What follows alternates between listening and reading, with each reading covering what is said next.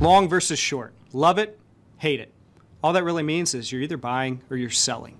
Now, as you start your journey here with TradeStation, maybe you've been involved in your journey for a while, you've jumped on a couple webinars with myself or maybe with David Russell or someone else, you've heard this term thrown around quite a bit. I'm long this, I'm short that. What does that really mean? Well, we're going to break it down for you. It's very, very simple. If I'm long a position in the stock market, I own it. I bought. So if it's ABC stock and I bought 100 shares of it, I'm long 100 shares of ABC stock. So as that stock starts to move higher, I'm making money. Okay? Now on the flip side of that, I'm short ABC stock. So I sold 100 shares of ABC stock.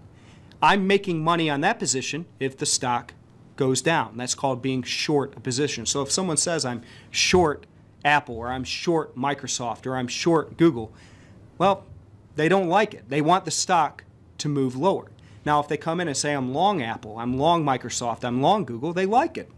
Or you would think that they like it because they want that stock to move higher. Now that same concept and principle can be applied to the options market and the futures market. Same thing. If someone's long a position, they own it. And if they're short a position, they have sold it. The long and the short of it.